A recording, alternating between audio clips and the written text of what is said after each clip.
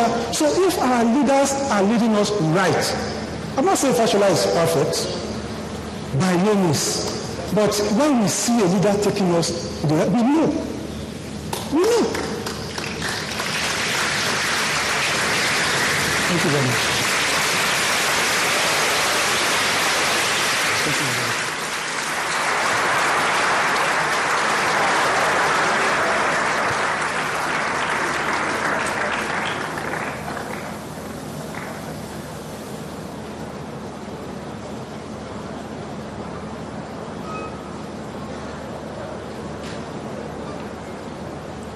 Once again, a round of applause to Simon Keller.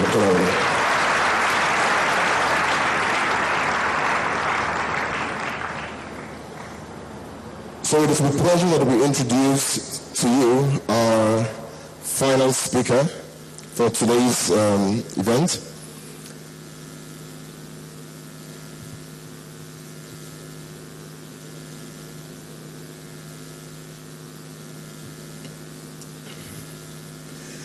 Professor Yemi Osinbajo is a professor of law and a senior advocate of Nigeria. He's a long-time Attorney General, Commissioner for Justice in Lagos State, and he pastors the Olive Tree House of Prayer for All Nations, a parish of the Redeemed Christian Church of God. Please join me and welcome to the platform Professor Yemi Osinbajo.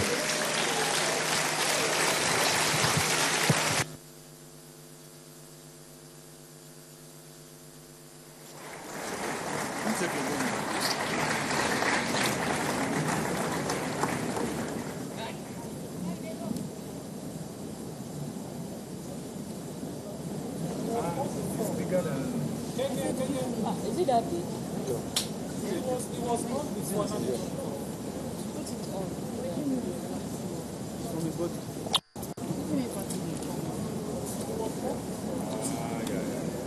So watch it. Thereafter, I'm going to have the first part of this with an animated presentation for about 10-15 minutes. Thereafter, I'll add the second part. So if you will just watch the first part.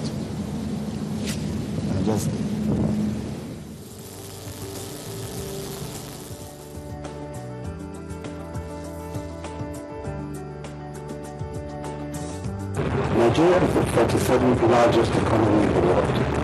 The nation has vast human, agricultural, and natural resources, and has earned over $700 billion from petroleum alone in 3 decades. Our annual growth rate averages over 7% in official data during the last decade, placing Nigeria among the fastest growing economies in the world. Yet, despite these figures, 112.5 million Nigerians are regarded as poor, a staggering 70% of Nigeria's population. Poverty reduction and job creation have not kept pace with population growth, implying social distress for an increasing number of Nigerians. Life expectancy stands at 51 years. The United Nations Human Development Index, which is a quantified statistic of life expectancy, education, and income indices, places Nigeria as one of the 33 poorest countries in the world. So why is Nigeria's wealth not attributed to the 70% of its people who are considered poor? There are several issues. One is corruption. The other is poor infrastructure, especially power. Hostile environment for business and commerce. There is low investment in education, especially in the sciences, mathematics, and technology. There's of course poor and incompetent government. And there is a misprioritization of state resources. At the moment, the federal government spends 70% of its income on recurrent expenditure and 30% on the inductor. And of course, there is little direct spending on reducing inequality. Let us examine the effect of poverty on a typical Nigerian citizen of Dafe. What does Odafe and his family need to live living fairly decently. The basic requirements, of course, are income, housing, and health services. Odafe earns, say, about 20,000 naira per month.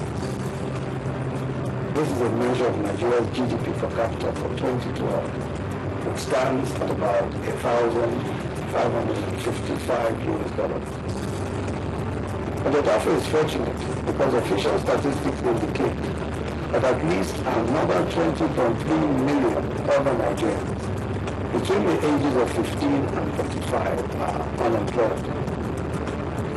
In fact, a senior official in Nigeria's ruling party puts the unemployment rate at 80%. The Federal Ministry of Youth Development states that as of 2008, Nigeria generated about 4.5 million new entrants into the labor market annually.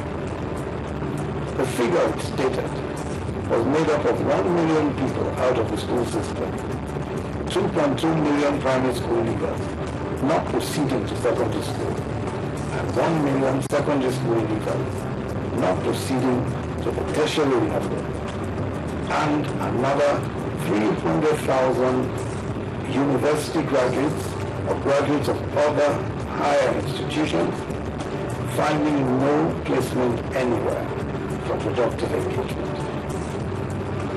If Odafe has malaria, he has to go to one of the 22 facilities available to every 100,000 Nigerians.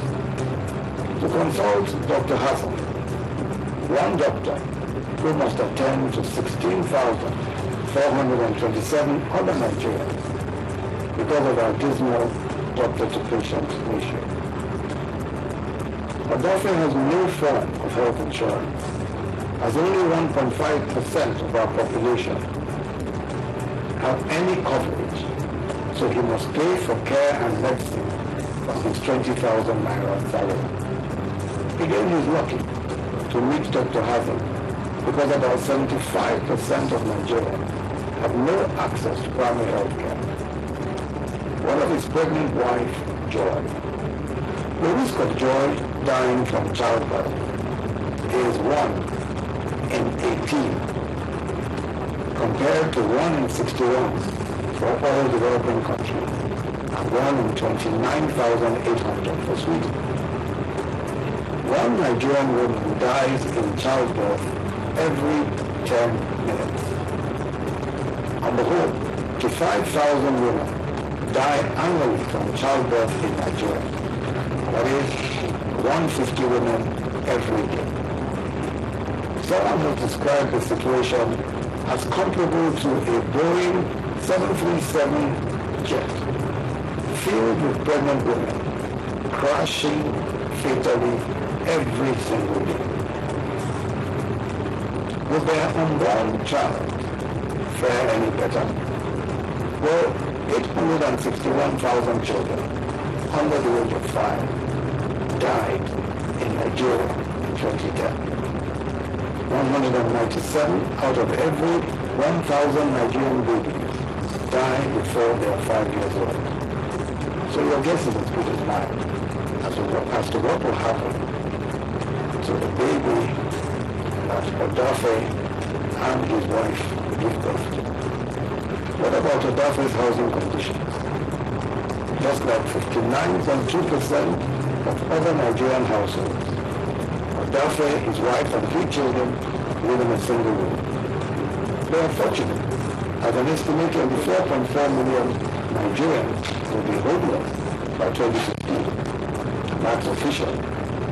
Odafe and his family drink water from rainfall, wells, and streams, much like 40.6% of Nigerian households do. Only 6.9% of households in Nigeria have access to treated pipeline water. Even down to basic sanitation, such as toilet facilities. Most still use pit latrines, no modern water flushing facility. Is the luxury only 11.6% of Nigerian households can afford. So, what happens when Odafe Jr. goes to school. His classroom in the public school